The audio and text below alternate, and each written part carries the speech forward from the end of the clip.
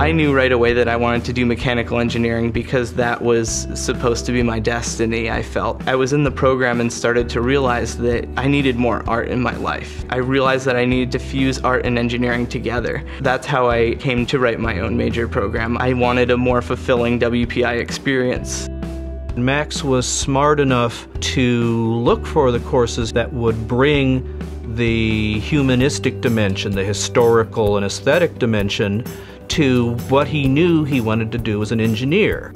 During his IQP, Max learned how to do independent research. His project liaison was actually the Tick-Borne Disease Committee, which was part of the Board of Health on Nantucket. We came up with ways to tell the localized population on Nantucket about how to prevent tick-borne diseases, and then also what to do if you happen to be diagnosed with one.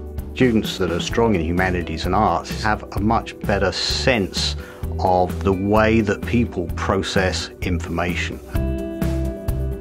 When I first proposed my industrial design major program, I also had to propose a major qualifying project that was uniquely tailored to suit. The real heart of the MQP was the design and perfecting of a architectural glass brick prototype with a solar collector. I think that if there was a more versatile solar panel out there that was cheap and didn't have to go on your roof and could be used in different ways to build different things, then that could be a product that would take off. He had invented something that seemed so smart and yet so commonsensical. But what impressed me more was that he didn't simply want to run with it as a technique, as an invention. He wanted to think about what it meant in the history of design.